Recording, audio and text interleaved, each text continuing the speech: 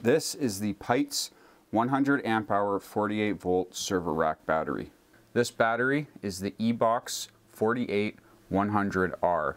This battery can be used in your home for residential use, could be used in commercial use applications, and it can also be used in the telecom industry.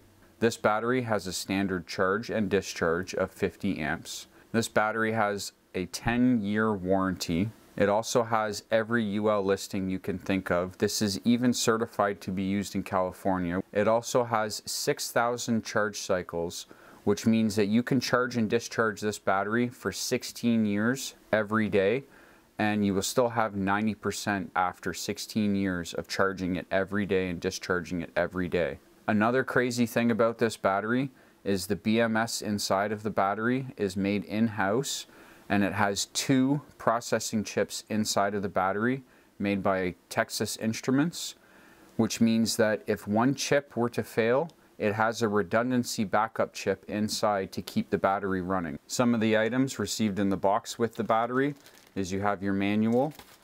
I was also given a ground cable because this battery over here, you can actually ground the battery out for safety. It also came with a communication cable. If you wanted to parallel up more than one unit, you would use this to connect to the batteries so that they can communicate with each other. We also have another rather long communication cable. I believe this is going to be to connect up to a computer so that you can see what's going on inside the battery through the BMS. We also have mounting brackets for this battery so that you can mount it into the server rack securely. Even attention to detail, even the screws for the mounting brackets all have blue Loctite already on the screws ready for you. We also have some specialty cables here that came with the battery. These here are 4-gauge silicone wire rated for 1000 volts, and the temperature rating is 105 degrees. So some pretty hefty wires here. I'll show you when I bring it in closer the system that they have for connecting to the battery itself and then running to your inverter. So let's take a closer look. Taking a look at the front of the battery, we have our on-off switch, and then to get the battery to start, press and hold this switch and everything lights up and powers on. Down here we have our dip switches in order to set your programming for your inverter. We have a console plug-in, a CAN port, RS485 port, and a Link 1 and a Link 2 port. Now these are going to be to connect your batteries in parallel in order for them to communicate with the BMS inside the battery. Over here we have 2 negative terminals and 2 positive terminals. Now as you can see, this is not your average connection. We do not have a nut or a screw or a lug here. We have this cable here for connection. We have this barrel plug on one end, and we just have a regular battery lug on the other end. And when you push this in, that clicks and locks into place and you cannot remove it. There's a button on the side that you have to press and pull. So here's your button right here. Once you connect these terminals, they cannot come out unless you push the button on the side. On either side of the battery, we have these heavy-duty handles for carrying the battery. And on the top of the battery, we have the battery model.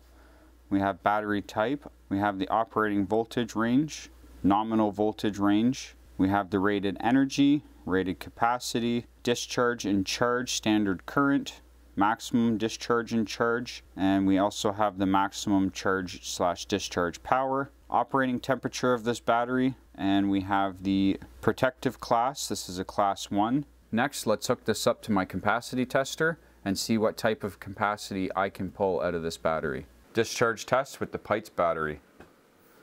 So we'll start by turning the battery on. Okay, we have flashing lights. Now I'm going to pre-charge the capacitors of my inverter. We're charged up.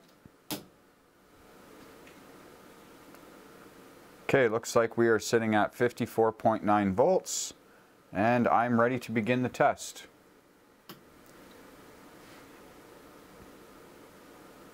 Now we're looking for a 20 amp draw to do a 0.2 C discharge rate, which is industry standard for a battery test.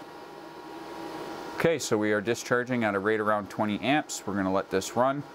Should be about 5 hours, so I'll come back at that point and share the results. Fast forward 5 hours later and the test results are in. We have 101.68 amp hours out of this Pytes 100 amp hour battery. Now let's open this battery up and see what's inside. Looks like we have some screws across the top here and across the side. Now I have to say, do not open up these batteries. Anything over 50 volts can seriously harm you, so do not open these batteries at home. Straight away we can see we have blue Loctite on the screws.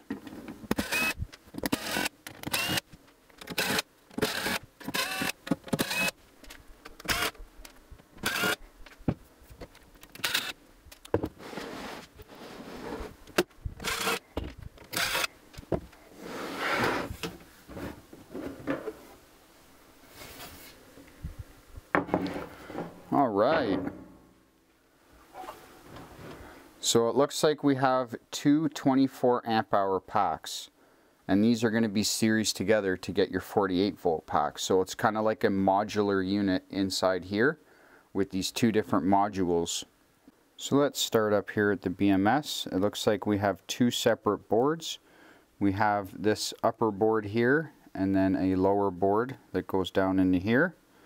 Over here looks like we have our balance cables that are going to run down in this fire retardant tape, and it's all zip tied, runs down.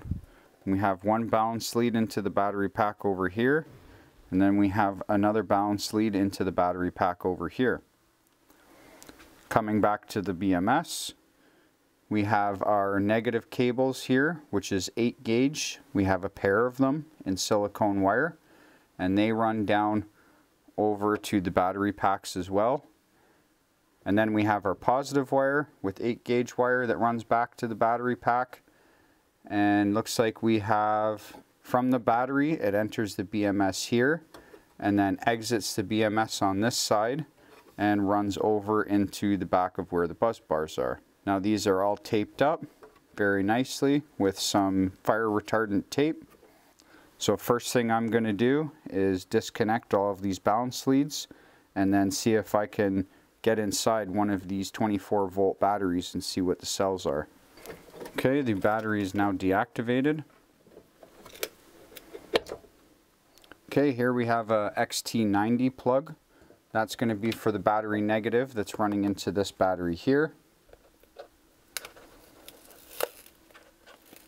Okay. Alright, check this out. So down in here we have our connections. This is where it's series for the 48 volt pack, and this is going to be the positive and this is going to be the negative. So I'm going to see if I can get this buzz bar off of here.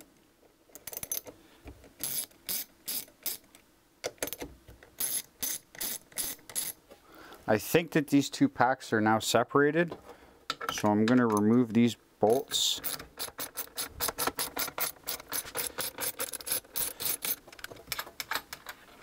So we have 4 of these bolts holding down each pack, so 8 in total. But on this pack I have 4. I'm going to remove those. Okay, I think I might be able to pull out one of these 24 volt packs.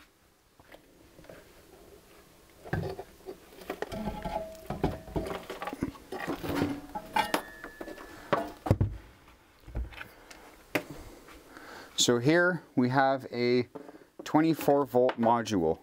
Now I want to see if I can get into this.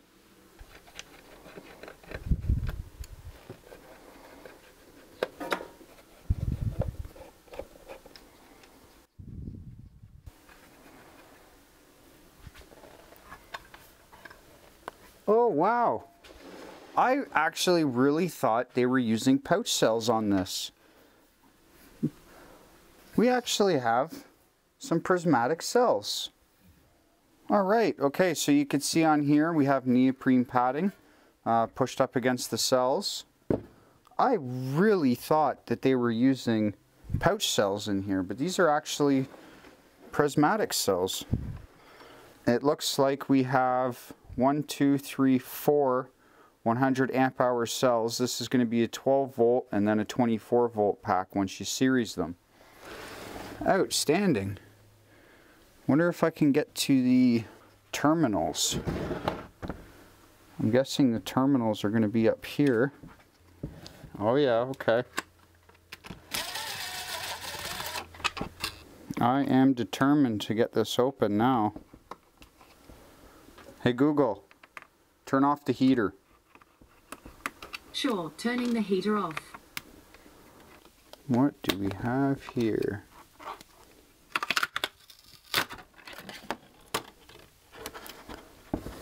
All right. So this is about as far as and as deep as I want to go. Unfortunately, I can't see any QR codes to tell what kind of cells these are, but if anybody knows by these vent covers and the form factor what they may be. But actually, you know what? I do know who makes these. So the company that makes these cells is by a company called REPT Energy. It has been said that this battery manufacturer is actually rated one of the top 10 battery cell manufacturers in the world. So the fact that they're using these really high quality cells really says something about this battery. Oh, we have a thermal probe over here. So we can see here they actually have a potted terminal for the thermal reading for the battery. Looks like we have one here. We have another one right here. And that's actually onto the battery buzz bar itself and not just affixed to the cells. Yeah, looks like we have two on top. So one here, potted terminal, and another potted terminal here. And then you can see all of our balance leads are all nice and they have their own little compartment here. And they all have a little squirt of glue on there to make sure that they don't back out. We have a little board here with all the balance lead cables run into this connector that run over to the BMS. So I'm going to put this battery back together and then I'm going to give you all my final thoughts on it. Okay, I have the module back together and I must say the level of detail and quality in this pack is, I have never seen anything on the market like this. Out of all the YouTube review videos I've seen, I've never seen a battery quite like this.